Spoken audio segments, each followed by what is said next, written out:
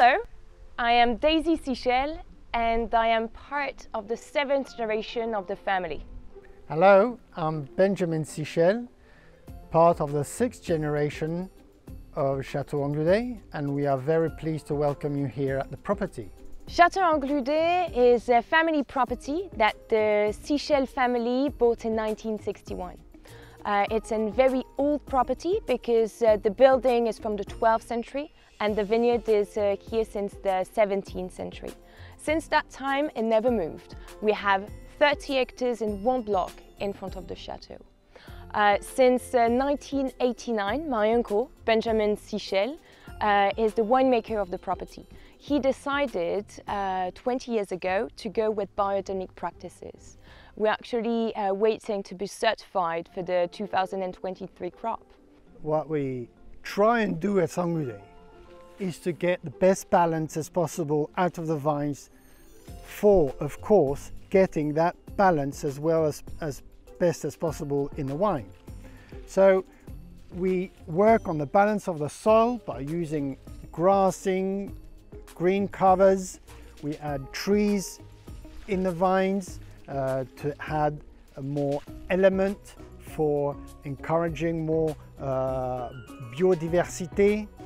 There is that combination of wood and wine which can match and help the wine to gain a bigger dimension, but that can also disturb the balance that we are trying to preserve out of the amphoras.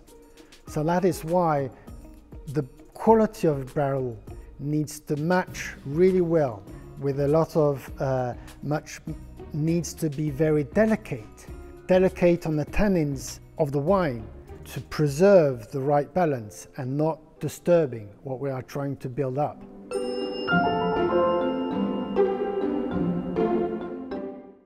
I just choose 3 vintages to have lunch with my family. So it's 10:30 now. We'll have lunch at 12:30 and I need to decant everything 2 hours before. It's very important because the decanting process, it permits to reveal everything from the wine, which is very, very important to very appreciate it fully. So I just opened the 2003 and I've decanted it. I choose the 2003 because we recently tasted the 2020 in the barrels and in the amphoras, and it was actually a very warm vintage, same as 2003, which is the last heat wave, big heat wave that we had. So I just wanted to put something special, and because we're all going to blind taste the wine, it will be a fun thing to do.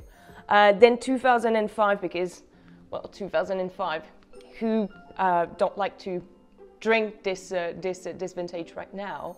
And 2009, because now it's actually very expressive and very nice and very juicy, very charming, and this is exactly what we need just before the harvest.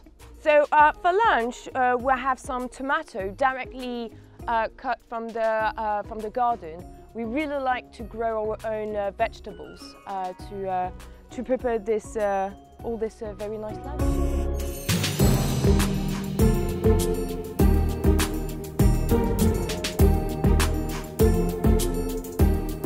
So what we're doing here is we're cooking our côte de bœuf on vine cuttings, which are here, and vine cuttings, these bunches are made from the branches that are pruned off the vines during the winter, and we use the Cabernet Sauvignon vine cuttings because it's harder wood and it holds the fire a little bit longer.